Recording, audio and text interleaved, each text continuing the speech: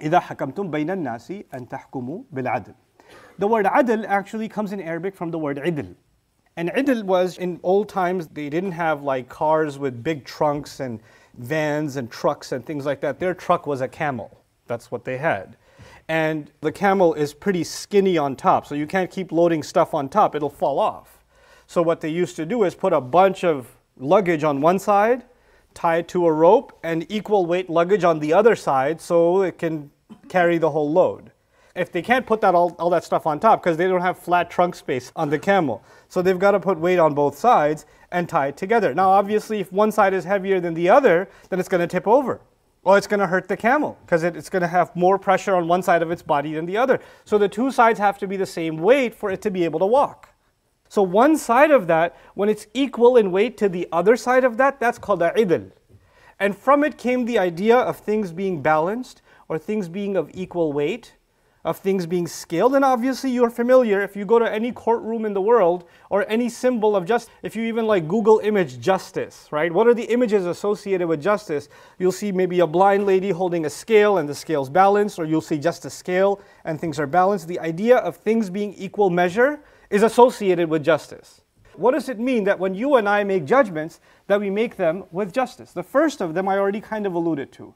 If you have any kind of bias, somebody could have a bias towards Muslims.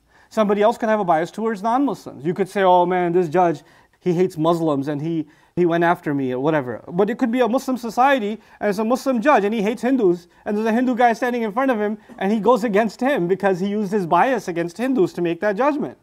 So if it's a personal bias based on religion, it's a bias based on race, it's a bias based on economic class or gender or personal experience.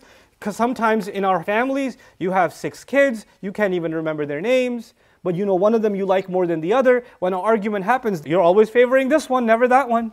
Why can't you be more like him? No, if there's a fight, you must have done something wrong. Because you already have a bias, you're kind of leaning towards one of them, so the other one gets the shorter end of the stick every time. This is a bias, which means one side weighs heavier than the other. So you can't have justice. So the first problem with justice is bias. Is actually bias. And we have to check ourselves, ask ourselves, are we people of bias? I'm reminded of a famous story of at the time when Umar radiallahu anhu served as the Supreme Court judge. And a great companion of the Prophet ﷺ, Ali radiallahu anhu, had a disagreement with a Jewish man. And they had a case, some assets that were owed. And they came to Umar radiallahu anhu, and of course the job of a judge is to hear both sides. So he asks both sides, what happened? And so he asked the Jewish man and he told his story. And then he turned to Ali and said, Amma anti Aba Hassan? Father of Hassan? What do you say? Aba Hassan means father of Hassan. And that's a nickname. Ali said, wait, hold on. When you called him by his actual name. You called me by a nickname, you're biased. We don't want your judgment, thank you. And he left.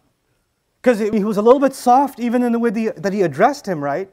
And they were sensitive to that. Because they understood something. They understood that even that much can tilt the scales, and I don't want to mess with that. I want to be absolutely fair. I want to be absolutely 100% fair. Can you imagine? This idea that there's somehow any bias can make its way in a judgment that will go in my favor. What do people do nowadays? When you're about to be judged in criminal societies, you want to bribe the judge. If there's going to be, dad says, I'm going to decide who I'm going to give the car to. I'm going to make a decision. That night you decide to massage dad's feet. You're trying to skew the judge's opinion in your favor in some way at that point. That's the first problem when justice goes away.